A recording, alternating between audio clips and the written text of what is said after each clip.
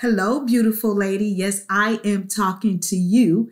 It is Thursday, and you know what goes down here on Thursday. Wife Life with Dr. Gail goes down here on Thursday. So do me a huge favor. Make sure you're hitting the subscribe button and the little bell right next to it so you will know when I go live. We're bringing sexy back. We're bringing sexy back. Let's get it started. Harder, won't you give it up? And so tonight I want to talk to you about something that my social media manager, Jordan, told me that I should take, because if you guys know anything about me, I'm very open and honest, but I'm very stubborn and I'm very hard-headed when it comes to certain things that Gil asked me to do. And so I'm just being open and honest on here. So he was like, you need to talk about you being hard-headed when it comes to the things that Gil asked me not to do. Okay, so I'm going to talk to you about 6 ways to deal with a hard-headed, stubborn spouse, and I'm talking to myself. Okay, so let me give you the definition of stubborn. Okay, that it means headstrong, willful, strong-willed, pig-headedness, difficult. And yes, I fit into most of those categories when it comes to certain things. Okay, and as you guys know, Gil and I have been married 35 years, had no business being married. When I came into my marriage, as a boss. I had my own house, my own car, my own everything at age 21. So Gil couldn't tell me anything, and that caused disaster in our marriage for years. Because if Gil said go left, I definitely would go right, okay? And it was just because that was the way I was raised. I was not raised to be that submissive wife. I had to learn how to be a submissive wife and work alongside of Gil and not work against Gil.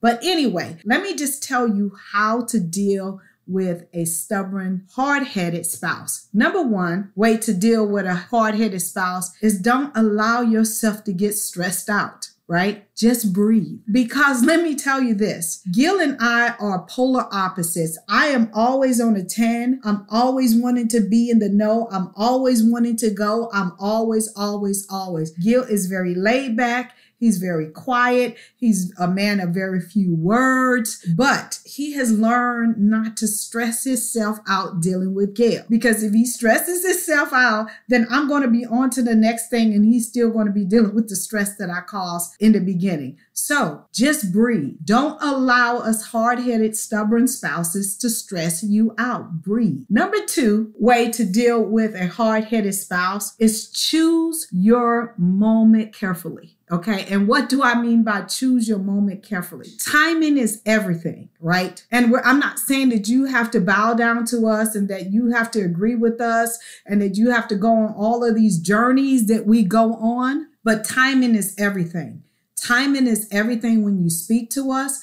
Timing is everything about how you speak to us and the approach that you have. So you have to figure that out for your spouse. But let me just tell you, timing is everything, right? And I'll give you an example. I wanted to start a new program for wives, right? And I had 3 other programs at the time going. And I was telling Gil all about this new program. And he's like, G, my question to you is, it sounds like a great program, but can you handle the 3 programs that you currently have going plus adding another one? And I had to think about it. And being stubborn, usually I would say, yes, I can. But I had to realize it's only one of me. I have clients all over the world. Thank you, Jesus, right?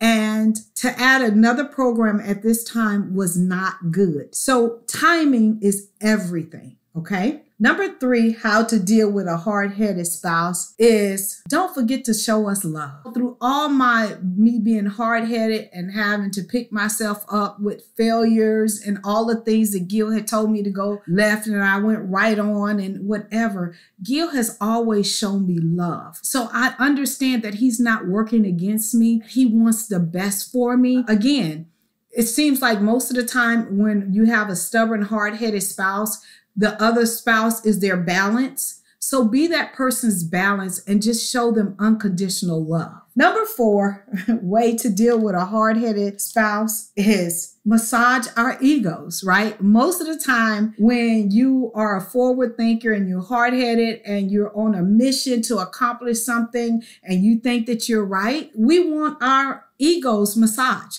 And I'm not saying be anything fake or do anything fake. What I'm saying is that we need to hear what we came up with or what we're doing is making a difference and making an impact in someone's life, right? And so Gil strokes my ego all the time. He's like, you know, G, you're doing an amazing job with saving marriages. You're on the path that God has for you to eradicate divorce. Keep going, right? And we don't always agree, but that makes me feel good to even notice that he notices me and all my passion towards you guys, okay? Number 5, way to deal with a hard-headed spouse is make sure that you have all the facts before you come talk to us. Because most people who are stubborn and hard-headed, we do a lot of research. We know all the good, the bad, and the ugly of what we're about to say or do or embark on. So if you're going to refute that, make sure you have all the facts so it's an even playing field. Because if not, with us being hard-headed, if we can find one thing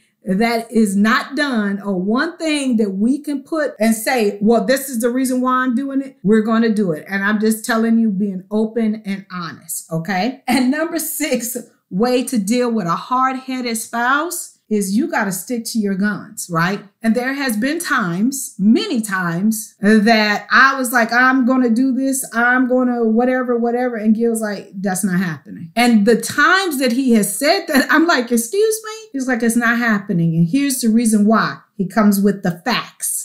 Right? And I can't refute them. And trust and believe me, I'm not a wife that is perfect, and I'm not a wife that always wants to go against what Gil has to say. I understand that he is the head of my household. I understand that he does have the final say, but we have developed such a good communication now that when he says no, it's not happening, I listen, because he has seen something that I have not thought about, or he has seen something and experienced something that I have not experienced, and he does not want me to go down that path. But let me just end with this, because if you're dealing with a hard-headed, stubborn spouse, let me just tell you that we are some good people. We are very creative people. And these people that I'm about to list and tell you have been called stubborn publicly, and they have been able to impact and change the world. The first person is Steve Jobs. If they would have told him that he shouldn't build Apple, that's stupid, you guys wouldn't be looking at me or on that iPhone, okay? Elon Musk, if they would have told him that nobody's going to plug a car in and drive it around, we wouldn't have electric cars that are saving emissions and saving us gas, all that kind of stuff. We wouldn't have that. Jeff Bezos, they told him nobody is going to go and buy books online. We have Barnes and Noble. Nobody's going to do it. But we're clicking Amazon like nobody's business. Oprah Winfrey, somebody told her, no African-American overweight woman, nobody's going to watch you on television. But look, she changed the whole entire way that talk shows are done today, right? And Sarah Barkley, she was the lady that told us ladies, listen, I understand that you need to work out, but if you need a little help, these Spanx can help you look just as fine as if you went to the gym. So I say that yes, I am hard-headed, and yes, I am stubborn, and yes, I had hip surgery in September, and I have been doing everything that I was not supposed to be doing, so I've been paying for it because I am hard-headed and did not listen to Gil. But I am on a mission to eradicate divorce, and I thank you so much for watching this. And again, just love on your spouse and find a way to communicate what is bothering you. And I hope that these tips have helped you. I love you guys to pieces. I am here every single Thursday at 8:30 p.m. Eastern Standard Time. I will see you next week.